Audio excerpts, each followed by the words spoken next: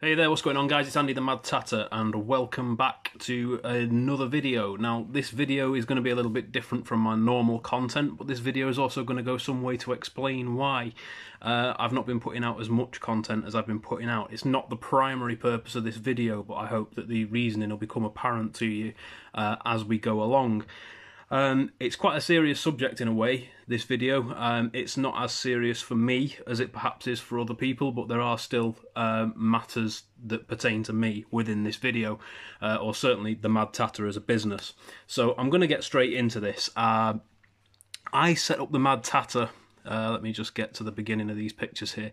This picture here was a picture I took on my phone. As you can see, it was taken on the 19th of September 2018 at 8:05 in the evening. And that is from the moment my eBay store under the name The Mad Tatter went live. Now, as you can probably see there just underneath, the username, eBay username at the time was Ninja Jellyfish. It was just a randomly generated username at some point for other things. And if we go into my eBay ID history, which is something I'll be talking about with you in just a moment, if I can show you that one. I did have these in an order. There we go. So if we go into my eBay ID history here, you can see that the eBay username, user ID, we changed that from Ninja Jellyfish on the 27th of December. Sorry, that was active from the 27th of December 2012, and we changed the eBay account username on the 16th of November, about a month after the actual shop had launched, because it was at that point that we decided that it was going to be viable and that we were going to give this a proper go. So from the 16th of November to present, the eBay user ID has been the Mad Tatter, and the shop ID has been the Mad Tatter, both under this username and under the previous username. The other usernames that you see here are just other usernames that we've had the account under over the years, buying and selling different things and doing little bits of different bits of dabbling here and there. But the Mad Tatter is the main use of this account now. Now, my first video was uploaded to YouTube on, when I can find that one, there we go. My first video was uploaded to YouTube on the 6th of April 2019, and very shortly after that, and almost completely by accident, to be honest with you, although I was made aware of it elsewhere as well, I actually stumbled across another individual who'd started to trade under the name The Mad Tatter. Now, their eBay username changed. I keep getting this in entirely the wrong order, I do apologise. This is the account of the individual in question, which for some reason I can't zoom in on. There we go. This is the account of the individual in question, and as you can see, as I said there, my first upload to YouTube was in April 2019, and then in May 2019, this other business set up as the-mad-tatter, and later I-am-the-mad-tater, apparently. That was actually done very recently, and that is what's prompted the start of this video. This individual is now, it seems, scamming users and scamming sellers, in some cases for some considerable amounts of money when you look at their feedback history. Now, I'm not here to sort of sit and dox this individual. I will show you if you have been a victim of this seller, if you have been scammed by this seller, then I will show you how to find the relevant information to report this seller both to eBay and to the police and the relevant authorities, both in your area and in his. The aspect of using the name was what put this person on my radar, and I've been watching this person fairly closely ever since. I haven't made too much mention of this. In fact, I don't think I've made any mention of this thing that's been going on in any of my videos. But I'm going to bring it to your attention now before things start to get worse, and potentially this could come back on me because I've been using the same name. Now, I don't really understand this person's motivation. This person could have been trying to trade off my quote-unquote success, although I don't really see myself as being hugely successful. I mean, I'm successful in terms of I run my own business, which is great, and I don't, I'd never sort of put myself down for that. But I wouldn't say I'm the best eBay reseller out there, and I wouldn't say I'm the worst either. I realise it's a good name, don't get me wrong, it's a bloody good name, but if a name is what you're after, I'll help you come up with a name, that's not a problem. The issue that I had, obviously, initially was this. So I kept an eye on this person, and I also stopped releasing as much information and content on YouTube because I kind of recognise the person's personal details as being possibly a subscriber who's commented on a video previously.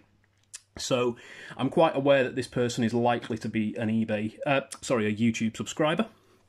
And this is probably how they've got the information that they've got. Yes, I did keep an eye on the stuff that they were selling. They were selling very similar stuff to the type of things that I would sell. And they were selling some absolute crap as well, to be quite frank, which I wouldn't have touched with a barge pole. For instance, things like Juice Plus capsules, which, to be honest, I wasn't even sure you were allowed to sell on eBay. But obviously this individual has listed them, sold them, and then not supplied them. But we'll get into that one in a moment. So yes, I am pursuing the aspect of the name. There is the relevant legal courses being followed in terms of protecting the name for the business and things like that as well. So that is something that I'm going to be personally pursuing as a civil matter if needs be. However, I'm hoping it won't have to go that far. I have spoken to eBay in relation to this, and because they treat these names as a username as opposed to a business identity, then they're not protected unless it's a copyrighted or trademarked sort of entity.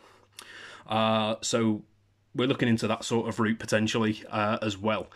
Now, if we just take a quick look at what it's possible to find about this individual. In fact, no, first thing I'll do, sorry, I didn't really plan to have to make this video, as I say, so I didn't really script where it was going exactly. But first thing, what we'll do, we will look at this individual's feedback. These feedback reports have come during the last month, during the last couple of weeks, in fact, and there's for some considerable amounts of money on here. Now, this is something that I wouldn't have... I'm all for giving people a chance, and I'm all for innocent until proven guilty. But what you'll notice through the comments on these eBay purchases, they're all from different usernames. Well, those top 4 are from the same username that bought all the Juice Plus capsules, but the other entries here are from other usernames, and on more than one occasion, they've described that sent a tube of toothpaste and not a G-Tech Hoover for $99.99. False tracking saying items have arrived and they haven't. There was another one which said about sent toothpaste and not games, a liar and a cheat, avoid, do not give any money. Complete scam, dangerous seller, do not trust, you have been warned. That was for £995 that person's been taken for. The Hoover there was $99.99. There's 4 lots of 25 on the Juice Plus capsules, and there's some games at $13.49.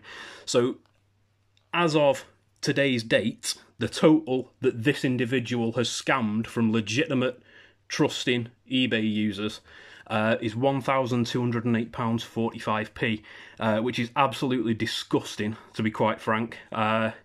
You know, there's a lot of legitimate eBay businesses out there, myself included, but I don't, you know, I'm not holding myself up as the example here. I'm talking about every single honest, law-abiding, legally trading, hard-working, hard-grafting eBay business out there. People like this destroy the platform. They destroy the trust that eBay's built on, and they potentially destroy reputations as well. And again, this is why I'm sort of making this video. So I'll just give you a quick zoom in on some of these feedback items here. No items received, no items received, no items arrived waiting for a refund, false tracking provided, sent toothpaste, and complete scam. Yeah, and this is all information that's publicly available. I'm not, you know, you don't have to go to any great lengths to find this information. I've just put it all together for you. So, yeah, we'll just take a quick look at this individual's account again, because I can't remember if I've done it. They were Bargains by... Well, they've changed the name quite a lot, to be fair, but then again, so have I. It's not a problem. Bargains by the Sea seemed to be their major account from the 5th of April 2019, and then the 7th of May was when they changed to the-mad-tatter. From the 7th of May to the 9th of October, they then changed to i-am-the-mad-tater, presumably because they can't spell. Now, if we go onto Google I'm not signed into anything here. I'm not pre-signed into eBay. If I click onto eBay link there now, you'll see I'm not signed in or anything like that. So this is all information that you can access freely without actually having to log into eBay. So this is mainly for those people, if you have been a victim of this individual, this is how you can find the information to pass to the relevant authorities. So if we go to the Mad Tatter Shop,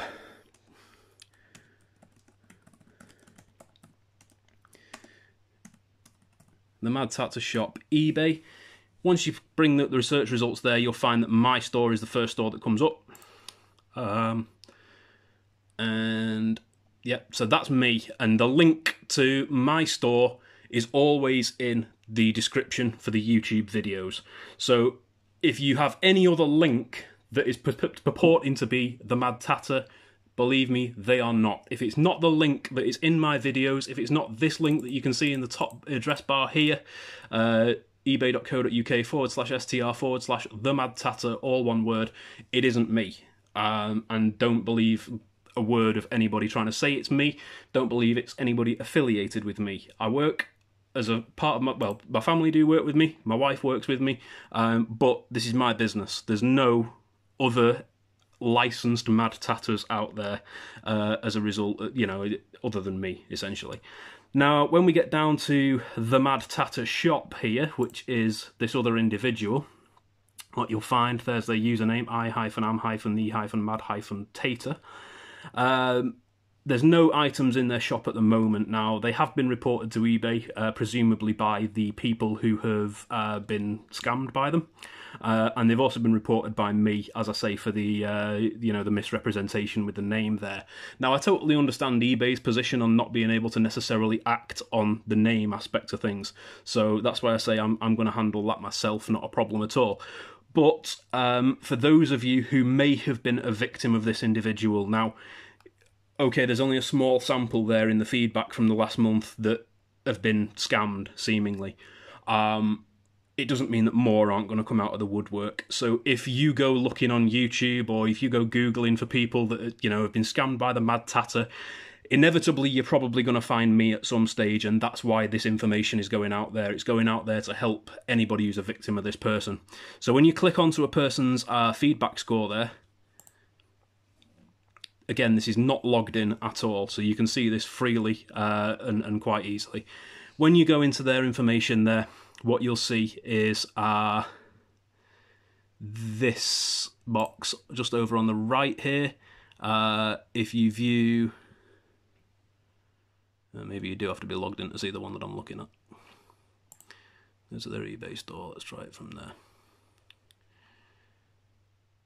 I did actually look up quickly how to do this beforehand. There you go. So once you get into this screen here, which I access through clicking into their eBay store and then clicking on the username, this takes you to the user information. And that's where you'll find like the most recent feedback, etc. And whatnot as well. If you click into this business info link here, I'm not going to do it on screen because it immediately brings up this individual's name and address details, and like I say, I'm not here to actively dox somebody or actively sort of put flack onto somebody, but people who out there who have been scammed or who have been a victim of this unscrupulous individual trading under my name and taking people for money that isn't his. This is where you will find his information. If you click into this business info here, immediately you will find this individual's name, the address that they've registered to their eBay account, a telephone number which I don't think is genuine, and an email address that I don't think is genuine either. Now, interestingly, they have actually changed part of their address on this over the last month or so. Like I say, I've been watching this seller quite closely.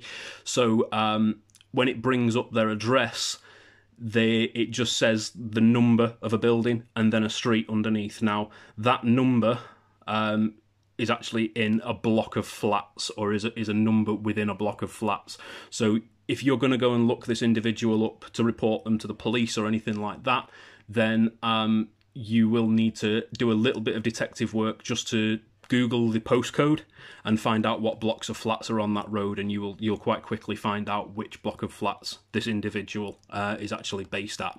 Now, in terms of reporting them, and in terms of reporting them to the authorities, This individual, as we can see, if we go into, let's go into items for sale, there aren't any at the moment. I think eBay might actually be trying to pull him off the platform, which is great, although not necessarily great for anybody that might have already been scammed. So if we go into all listings there, and we go into the sold listings, we scroll down, you know, all these kinds of things. It's interesting that you see the same things over and over again, actually.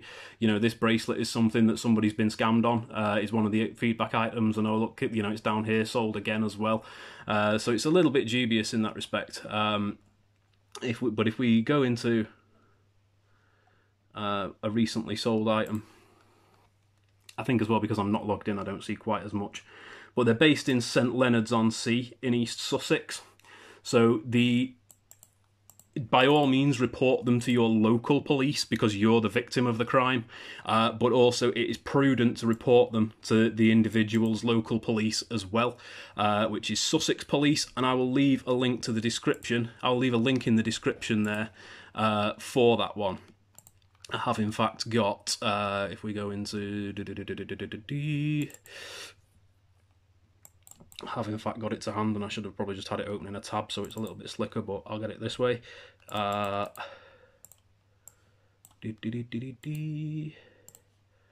get it this way there, won't do searching for them on eBay, will it? But if we go to Sussex Police website there, the link that I'll give you is immediately one for how to report a crime. And you can submit a crime report directly with Sussex Police as well as your own local force.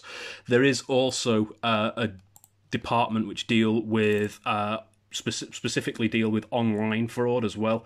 And if you wanted to report to them, they are Action Fraud, and that's what their website looks like. And they report sort of cybercrime and things like that as well. So those are the avenues to go down to report if you are a victim of this individual. That is pretty much what I wanted to talk about today, guys, in terms of this video. I will be getting back to some kind of content being put out there at some point soon. I realise I'm behind with sales roundups and updates there again, but I hope from seeing this sort of thing you can understand why. September and October, certainly the back end of September and the beginning of October have been particularly difficult months. Trade has been quite quiet. Now, whether that's because of, you know, me getting some sort of undeserved reputation through somebody else using the name or not, I don't know. But I know a lot of other people have been reporting it's quiet as well at this time of year. So I remember it being reasonably quiet this time of year last year as well. But obviously I'd only just really started up then full time, so I wasn't quite sure what to expect. So yeah, the sales roundups. This video is probably going to be more exciting than the next couple of sales roundup videos, but I will get those out to you within the next couple of days. Lastly, people, if you have been a victim of this individual, I really sincerely feel for you. Having been the victim of fraud online myself before as well, and also having recently been a victim of having my wallet stolen, yeah, I know how bad it is to be in that position. And if there is anything I, as the real Mad Tatter, if you like, can do to help anybody who's been a victim of this con man Mad Tatter, you know, please get in touch and I'll try and help you in any way that I can. I'm not on any social media or anything like that. The only place you will find the Mad Tatter is either on eBay or on YouTube. I'm not on any Facebook or any of those sort of things. So that's, you know, that's the ways to contact me, and that's the way to know that you're dealing with the genuine Mad Tatter in that sense.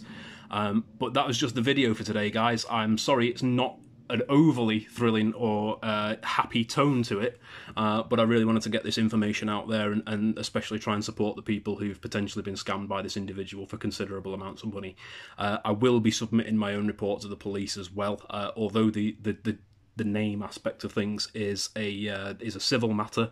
I will be reporting to the police that I have evidence sort of pertaining to this individual potentially scamming people. So if anybody else is making a report, I can provide the evidence that I have from somebody that's been watching them for a period of time now. So there we go, guys. Not the nicest subject to have to put out there, but I thank you all so sincerely for listening, as always. If you do want to subscribe to the channel, I very much appreciate that, and do give the bell icon a little tickle there in the corner, just for for any notifications when I do upload. I feel like a real shill saying that at the end of this video as well, but it's kind of become second nature.